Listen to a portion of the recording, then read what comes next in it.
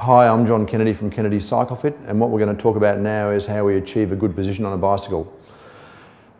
If the person's already got an existing bike, we will get that bike, we'll put in the frame in the rack here, and what we'll do is, once we've measured the person physically and anatomically and worked out who and what they are, we mount them on the bike, and under pressure we will work out the right seat height in conjunction with the right seat setback for the discipline they're doing.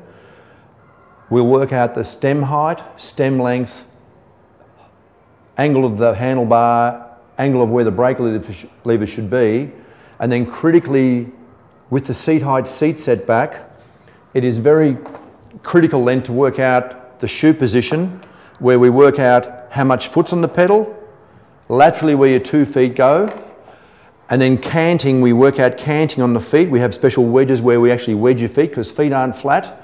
More than 80% of the population pronate, so it's very critical as we work out the angle of each foot on the pedal. And on top of that, we have spaces where it might be someone might need compensators, where I have special spaces, all different thicknesses, where we will work out, it could be that one foot is a bit thicker on the pedal than the other because of a short leg or different sit bone. Once you have the right position, you should be able to achieve good balance on a bike. Most people can't ride their bikes no hands. If I say to people, can you ride no hands? They go, no, I can't. It's because they're not balanced on a bike. Balance is number one in sport, in your hips. The balance on a bicycle comes back to the seat angle.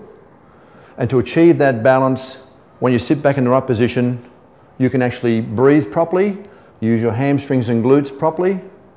Most people ride bikes in such a way they're only using their quadriceps. That causes a pelvic tilt, which starts causing ITB problems. A lot of triathletes race on Sunday, and on Monday they're the physiotherapists.